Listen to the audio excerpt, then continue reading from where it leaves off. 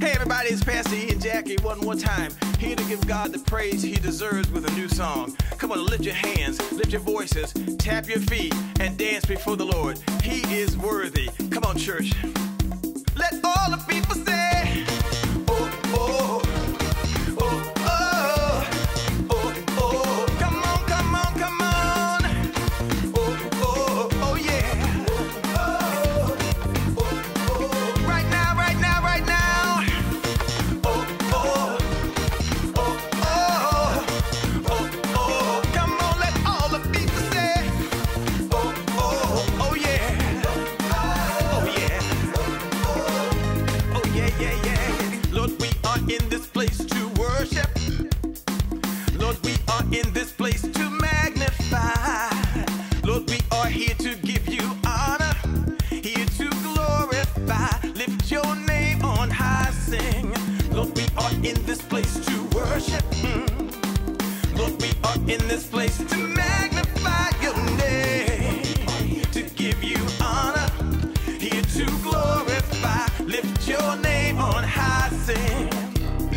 Lord, we join with all the angels, hey, all across the land. Let the people stand, lifting holy hands to the great I am.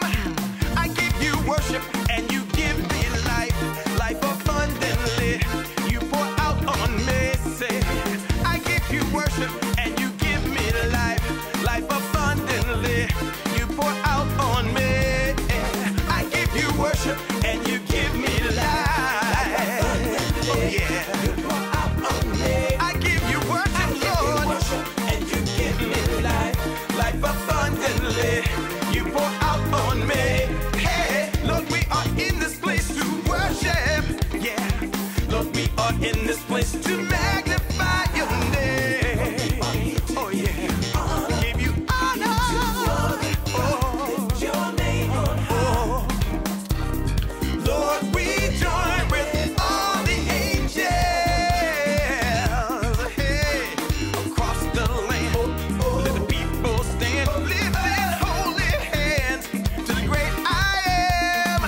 I give you worship, Lord, life abundant.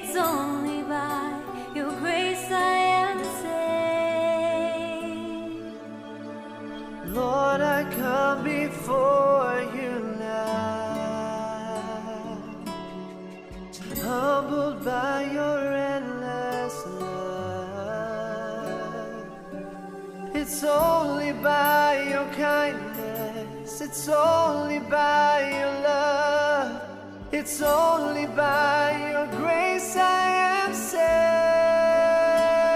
And I worship you, Lord, in spirit and in truth. Yes, I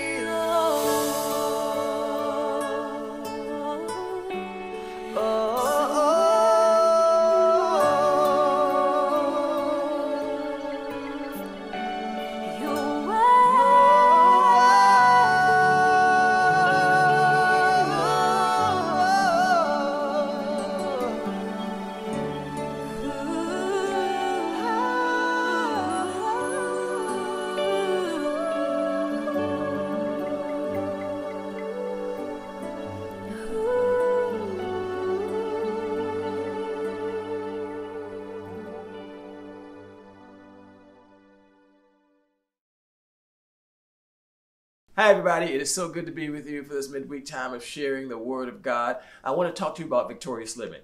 It is something that's talked about a lot in Christian circles, in our churches, and it ought to be, because the Lord in the Scripture gives us a picture and direction and instruction for living in such a way that pleases Him. And so let me define victorious living in you and me, day by day, moment by moment, conversation by conversation, project by project, work by work, living and walking and speaking in such a way that pleases God. That is victorious living, living the way that pleases the Lord, living the way that's right in line with what He shares with us in the Scripture. And what I'm going to share with you in the Scripture today is just 4 aspects of victorious living, 4 things that if we pay attention to, I believe will put us right on the path that we need to be in living in such a way that pleases God. That's what we're talking about today. So thanks for joining me again. Let's pray. Father, in Jesus' name, we want to live and once again to speak and to work in such a way that you're pleased. We realize that we're living a life that one day we will give an account for. And since that is true, Father, we are so just blessed and glad about the fact that you have given us all the instruction that we need to do this well. So, Father, open the eyes of our heart, the ears of our heart, open our mind, give us the mind of Christ today that we might understand what it is to walk in wisdom, what it is to walk in blessing, and what it is to live in a way that's victorious, in a way that you would call victorious. Thank you for your word, and thank you for the opportunity to pay attention in Jesus' name. Amen. Victorious in Christ. That's the title of this series of messages I'm going to do. This is part one, healthy, whole, and holy. Healthy, whole, and holy. It says this in James 1:4. But let patience have its perfect work, that you may be perfect and complete, lacking nothing. So the first aspect of victorious living that I want to talk with you about being healthy, whole, and holy, and has to do with you and I being complete through patience. Now, patience is the way that God uses time and experience to complete the work he's doing in us. Let me say that again because I think that's foundational. Patience is God's use of time and experience to complete what he's doing in us. God is doing something in you. I think you know by now, and I hope we all know by now, that we're not some accident of biological processes, and there was no big bang, and we didn't all of a sudden come into being, and life didn't come out of nothing, and nothing. Everything that we see came out of the Lord speaking. The Lord spoke, and it was. And so everything that the Lord speaks has a purpose. Because his word is personified in Jesus Christ. And if you're in Jesus Christ, you have a purpose. And in Jesus Christ, we find our purpose. And on the way to being everything God has called us to be, God uses time. God uses experience in order to shape us and bring us to the fullness of what he intended for us all along. That is his plan. It is a good plan, and you and I are wise if we take hold of it. We take hold through patience, through waiting on the Lord, through walking with the Lord through the seasons, patiently, even before we see what we're after, because God is doing something that will complete us over time. God uses time. Time is not just some abstract reality out there that came out of nothing and nowhere. Once again, time is the platform, the background for God's plan for us. And he uses the seconds, the moments, the days, the weeks, the years in order to develop relationship with us, in order for us to develop relationship with him. And in that time, we become everything that God says that we are. So, beloveds, we have to keep our hearts and eyes focused on him so that we don't get discouraged over time, that we don't get discouraged in the way or on the way. So when we submit ourselves to God's process, when we submit ourselves to relationship with him, to studying his word, to being in the house, in the closet of prayer as a lifestyle, when we submit ourselves to him as sons and daughters, then we're in process, and he's at work in doing that which only he can do. It is a glorious work that he's determined to do in and through you. Now, it may not look like the glorious work he's doing on your brother or your sister or that person that you see there, or person you see on television, or the person that you hear on the radio or the podcast, or wherever you encounter another Christian that's walking in the purpose that God has for them. The outworking of your purpose may not look like the outworking of their purposes, so it's best that we don't compare ourselves to one another, but understand that the same God is working in my brother in order to perfect him over time, that's working in me to perfect me over time. So hopefully I can look to my brothers and sisters and be encouraged, and they can look to me and be encouraged as they see God doing a marvelous and wonderful thing in me over time. Then they are encouraged that God is doing a wonderful and marvelous thing in them over time. You know, God is not a respecter of persons. He doesn't have favorites. He does have intimates. He does have those who will submit themselves to him and to his process, which he works over time. And he promises that in the end, over that time, that you and I will come on the other side of all of these things that we go through, complete, perfect, lacking nothing. That means that we understand that we have everything that we need, that we are everything that we need in Christ Jesus. He will accomplish, and we will accomplish exactly what we are called for, and come out once again on the other side of all these experiences over time, perfect and complete, lacking nothing, just as James said in James 1:4, which we noted. Now it says this in Hebrews 13:20-21. Now may the God of peace, who brought up our Lord Jesus from the dead, that great shepherd of the sheep, through the blood of the everlasting covenant, make you complete in every good work to do his will, working in you what is well-pleasing in his sight, through Jesus Christ, to whom be glory forever and ever. Amen.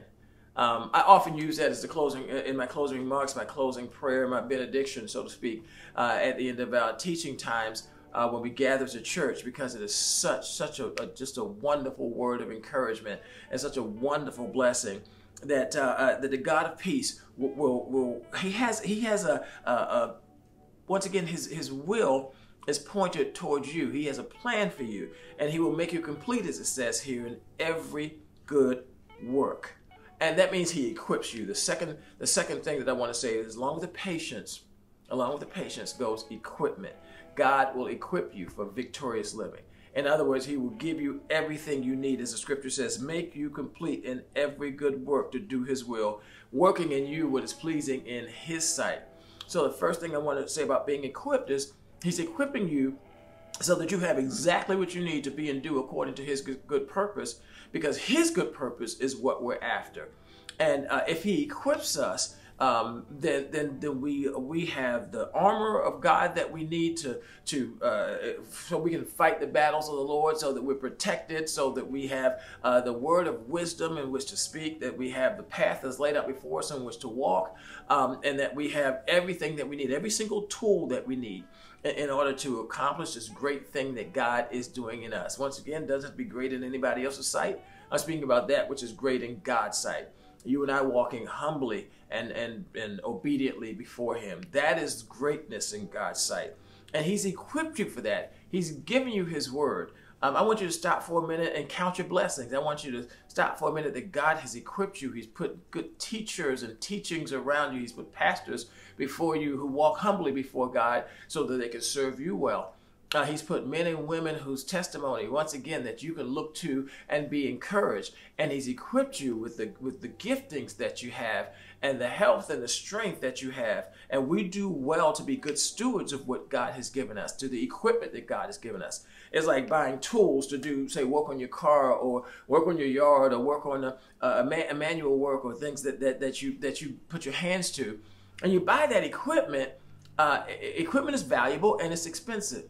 And you take that equipment after you've used it and you judiciously put it back in its right place, and you put it away so that when you need that equipment again, you know where to go get it. If you're wise, you take care of the equipment that you need or that you will need to do what you ought to do. And we're wise if we take care of the equipment that God has given us. First of all, we're wise if we take care of ourselves physically. It is a very, very important thing that you and I realize that this body is the only one you're going to get. And to the degree that you and I can, that we live wisely and take care of this body, this frame, this tent, so to speak. And even though we won't always be living in this particular frame, this thing will be laid down one day, that according to the wisdom that God gives us, we take care of ourselves because this is the equipment that the Lord has given us in order to which we will do the works that he's set before us. So take care of yourself physically, take care of yourself mentally, emotionally, take care of yourself through the word of God, through your adherence to the things of the scriptures, to the fellowship of believers, which is so healthy. And to the closet of prayer, where we have a relationship with God in conversation that really shapes our experience with him, shapes our understanding of who he is, and shapes our walk with him. If we do those things, then we will be healthy and we will take care of the equipment that God has given us to accomplish his will. He has equipped you. There's nothing God has asked you to do that he will not give you what it takes to do it.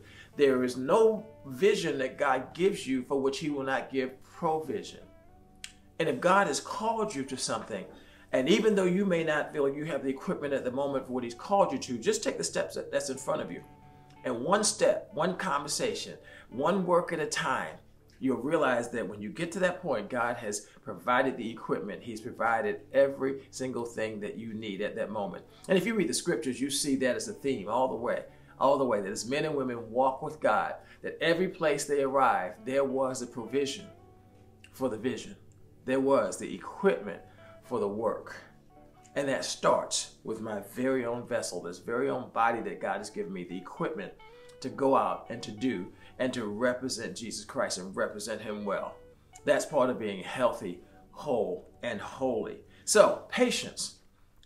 You're patient, and equipment. You are equipped in the Lord. Let's go on to Colossians chapter 2, verses 8 through 10.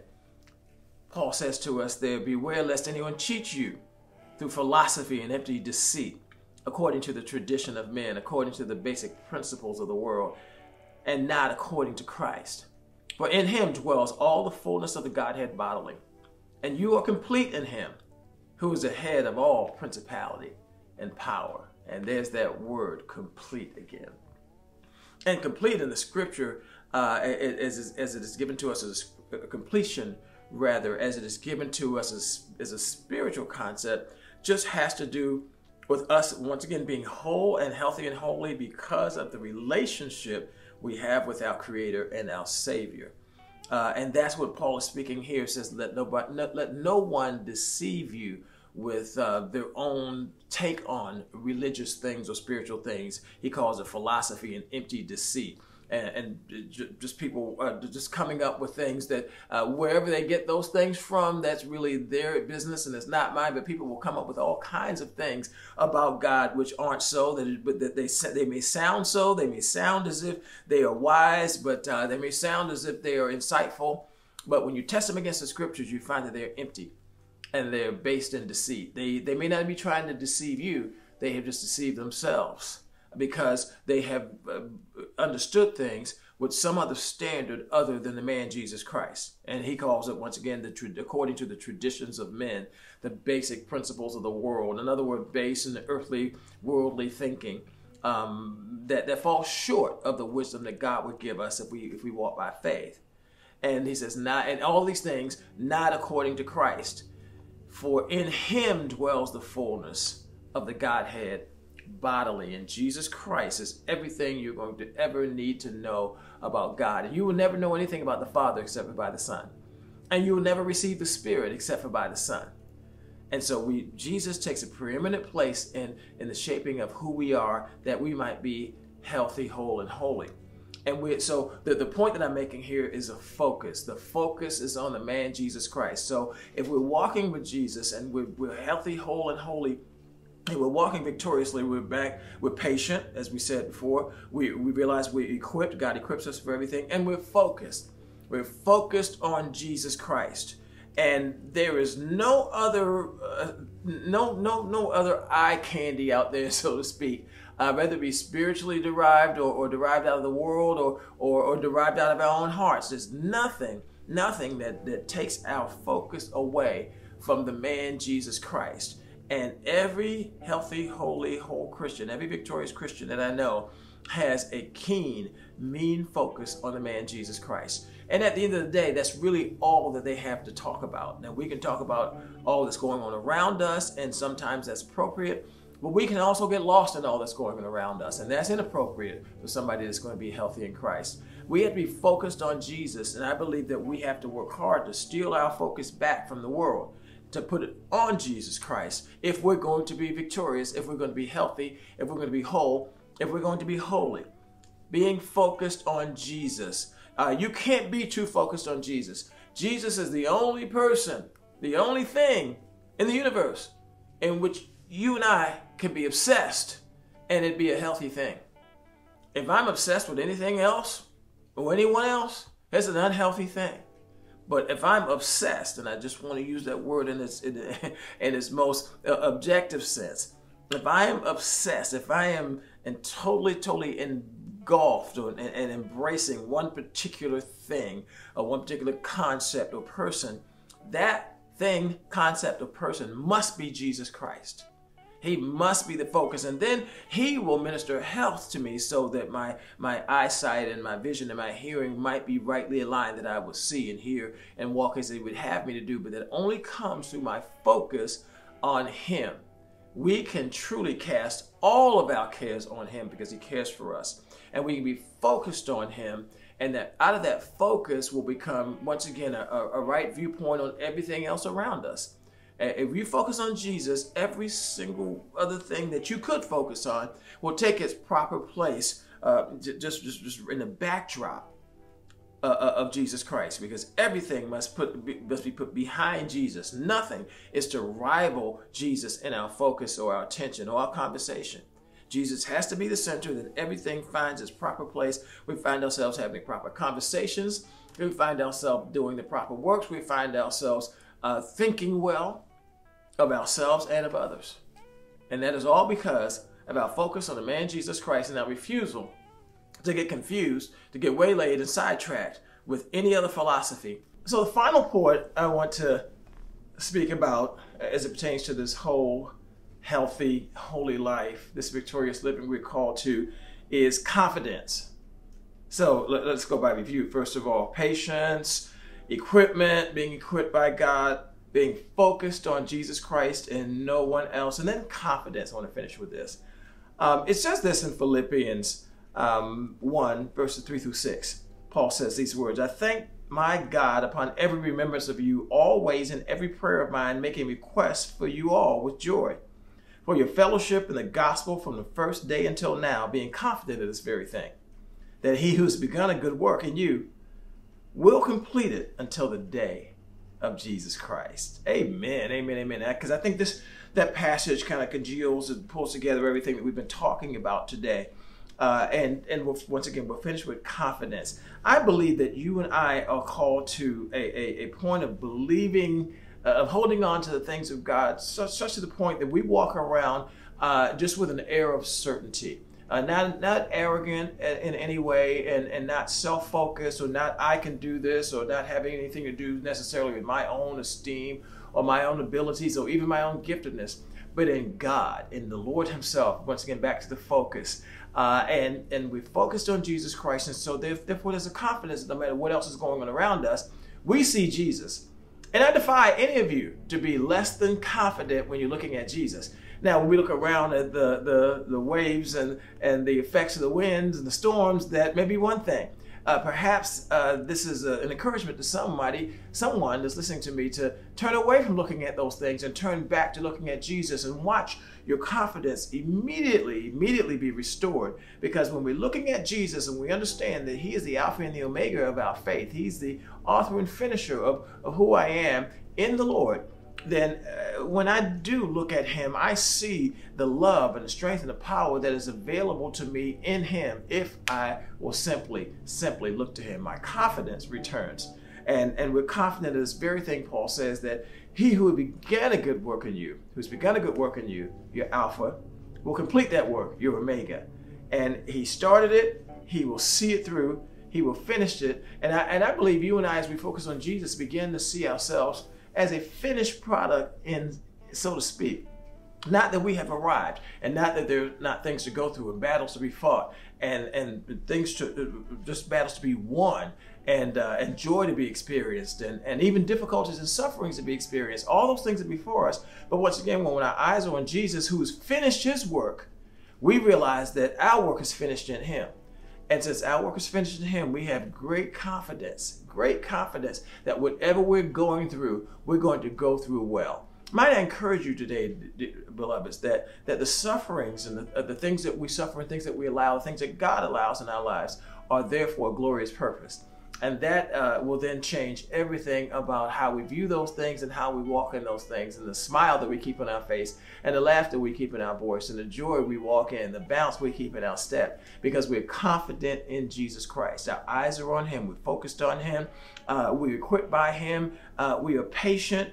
We wait patiently, and we work while we wait in him, and we walk with a confidence, an air of certainty that belongs to those who love Jesus Christ, and those alone. So, beloved, keep your eyes on him. Have confidence in him. Wait on him.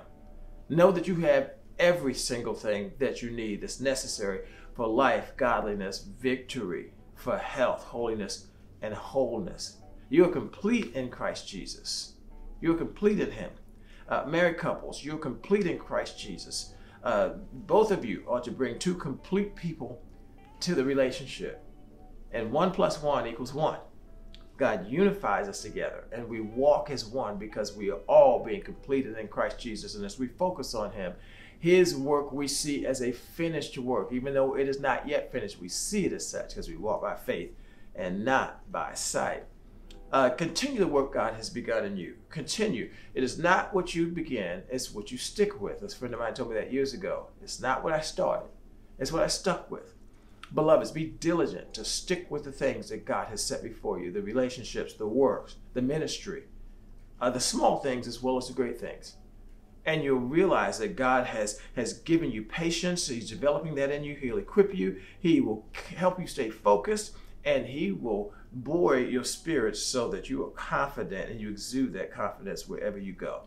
So blessings on you, beloveds. Thank you for hearing me today. Thank you for considering the things that I've shared. Open up the scriptures and read through the scriptures and make sure that everything I said to you is the word of God. Not simply based on the word of God, but it is the word of God. Not simply derived from the word of God, but it is the word of God. For only the word of God is the equipment that you need to be all that you're called to be. And I'm determined to be faithful to God in his word.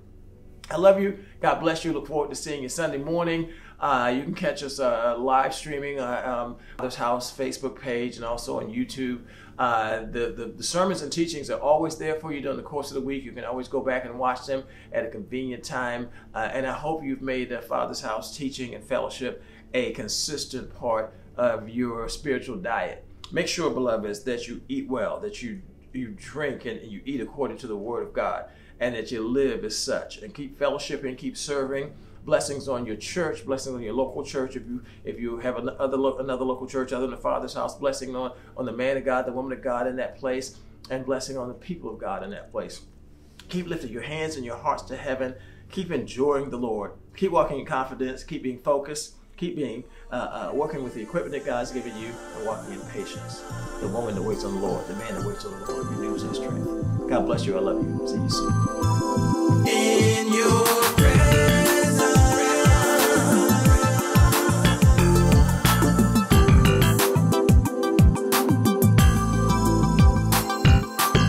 I want to hear all the things you say, see the things that you do, be close to you. I want to walk in your righteousness, be the one that you favor, the one that you bless.